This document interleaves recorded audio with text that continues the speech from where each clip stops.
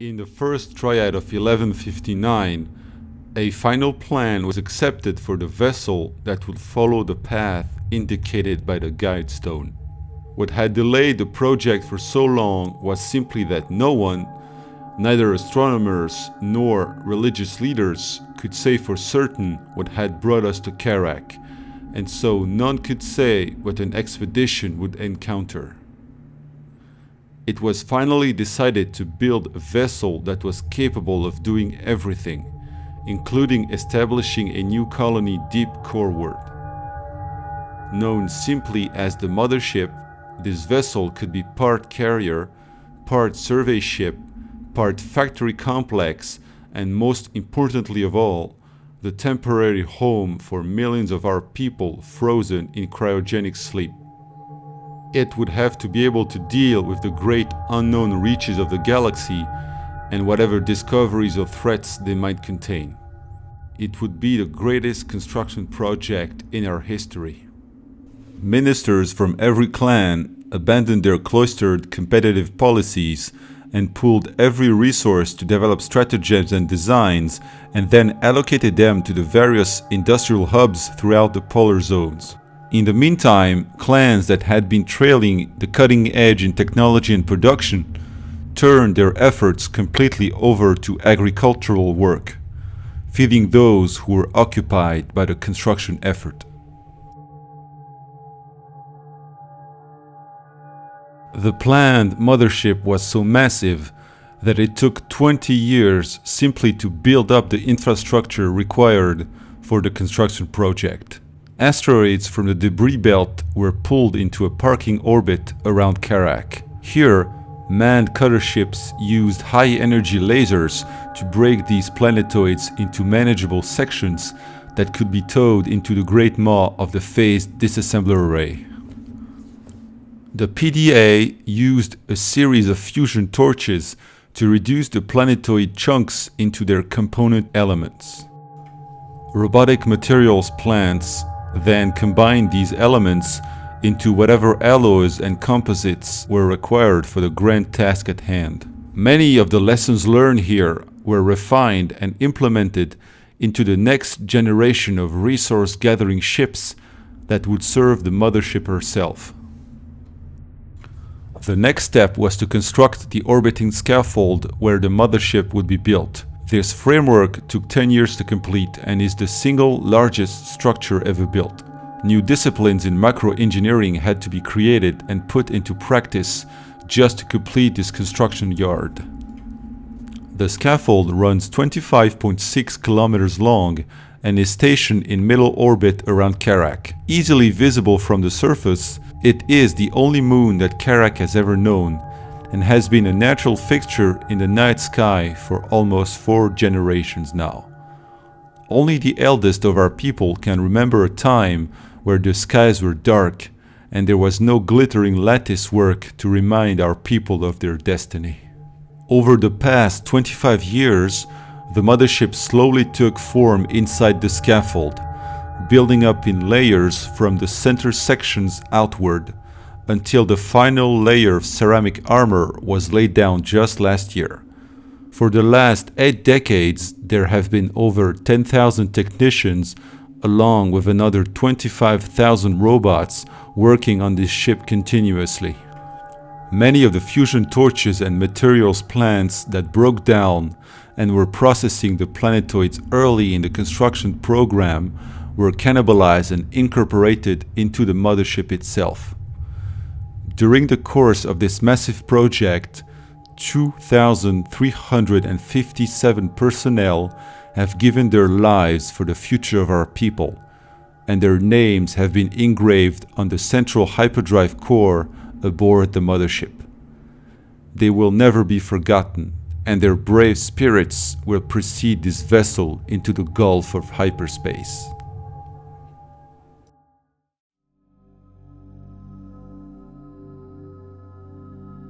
The Mothership is designed to be a mobile construction yard on par with the original orbital facilities which created the mega vessel in the first place. The automated manufacturing bay is capable of high-speed production of vessels from tiny scouts to larger ships that are yet to be designed.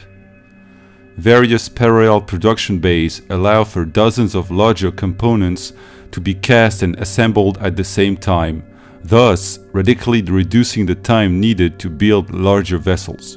Ship components are based on modular technologies, many of the same ones being used across various hull designs, thus saving time and allowing for faster simultaneous construction. The foundry floor is capable of using multiple construction tracks to simultaneously build a fleet of scouts, assemble a squadron of corvettes, and create enough ordnance for both sets of new ships. A large hangar provides docking sleeves for a huge array of vessels to be serviced, or the same sleeves can simply be used as berths should the mothership need to enter hyperspace with a large fleet of auxiliary ships. None of this would be possible without the immense quantity of raw materials brought in by the resource collectors.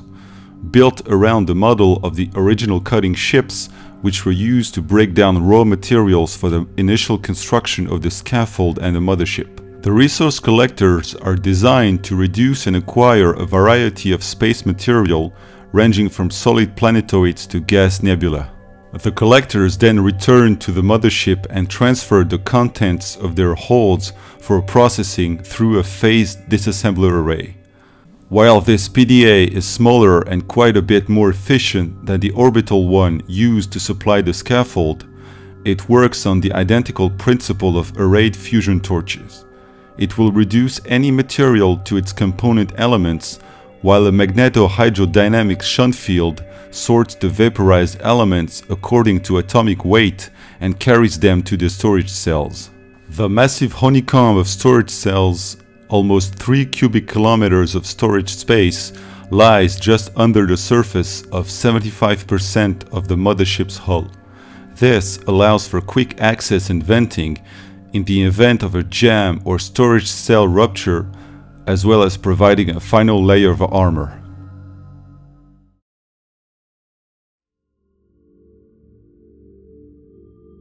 The mothership has two modes of travel. The first is based on conventional fusion drive technology and is basically a series of large fusion reactors designed to vent high-energy plasma through an opening in a shaped magnetic bottle.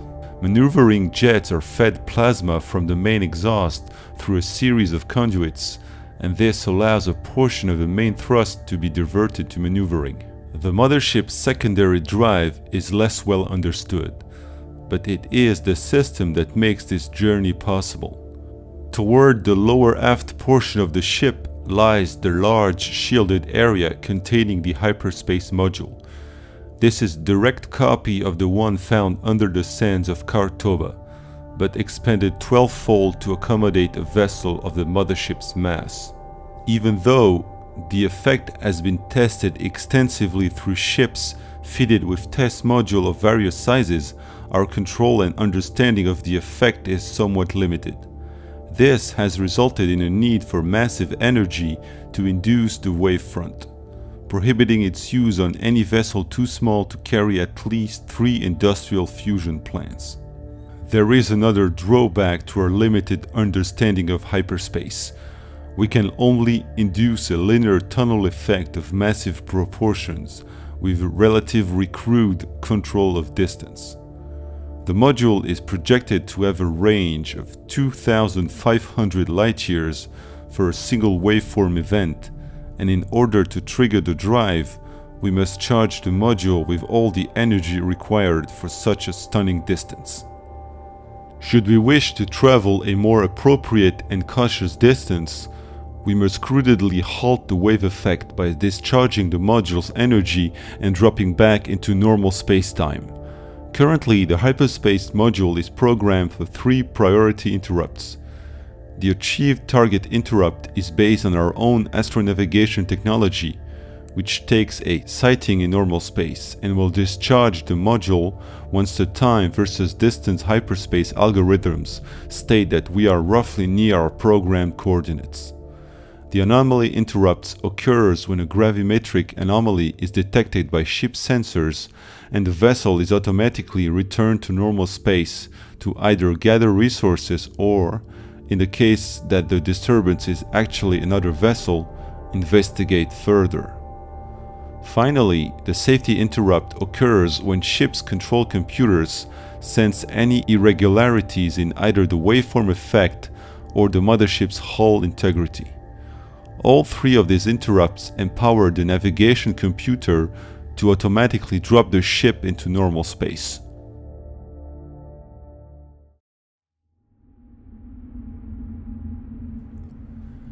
As the project neared completion and the full size and complexity of the mothership became clear, system coherency specialists encountered a problem that seemed to defy solution. In even the most basic function simulations, there was so much data to be analyzed, so many responses per second required, that the projected bridge crew grew into the hundreds. As new command staff were added to the simulation, the hierarchy became completely unmanageable.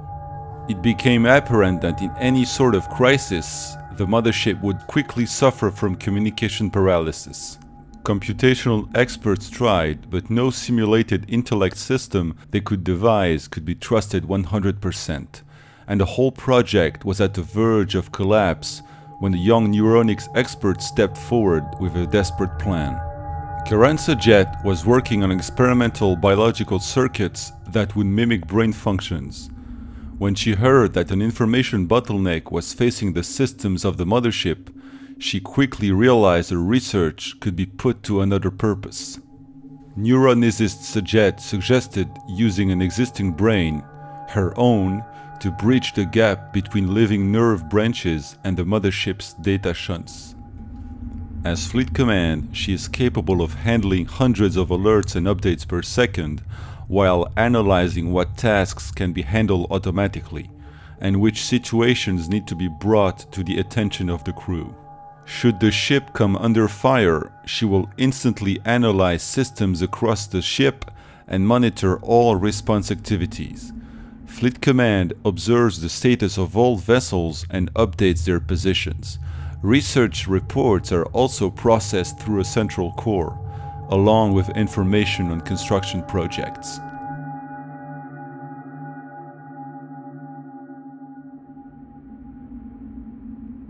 It is the job of fleet intelligence to analyze incoming data from probes, observation equipment and sensors. Centered just below the main bridge is a large spherical chamber containing workcom stations with data shunts centered around a full holographic projection pit.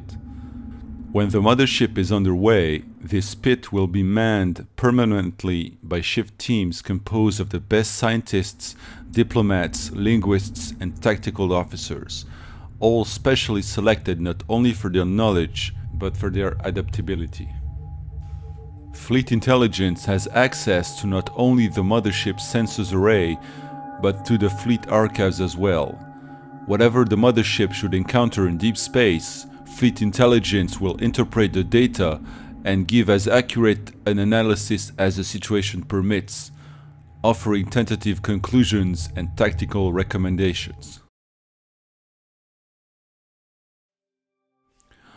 The major stumbling block for the plans to start a new colony was life support. The resources needed to keep 600,000 people alive for years in deep space are simply impossible to store and transport. The mothership would have to be so huge that no number of fusion plants could move it. To solve the problems of a long spaceflight, our life scientists turned to cryogenic suspension. With their technology tested and perfected, engineers began filling the cryonic holds with the 600,000 pods that would be required for the journey. Volunteers have chosen to surrender as much as 12 years of their lives before the voyage even starts in order to be processed for cold sleep. First, they are prepared and placed in their cryonic pods, where they are slow frozen over a period of 2 weeks. The pods are then stored in holding areas deep under the surface of Karak, until 100 of them are ready to be placed on a rack module and boosted into space together aboard the heavy lifter units. These rack modules are then loaded into large cryo trays. A single tray provides power and stable containment for 1,000 rack modules, 100,000 individuals in all. The 6 cargo trays will be loaded into the mothership once their hyperspace drives have been successfully tested. Until then, they will wait in a stable orbit near the scaffold. The vast hall aboard the mothership containing our people is in the most protected and armored area of the vessel. The cryonic vault stretches for 3 kilometers and is almost a kilometer across. All that is required for life support is a constant supply of power to the freezing units. A deviation of even a single degree can be fatal to the occupants if it occurs outside the intricate revivification procedure. In light of this, even though the 600,000 pods draw their power from the main reactor core, some auxiliary fusion pylons are set into the vault walls, each one capable of handling the power demands of the vault by itself. Boarding and cryogenic placement has been occurring on schedule for the past decade.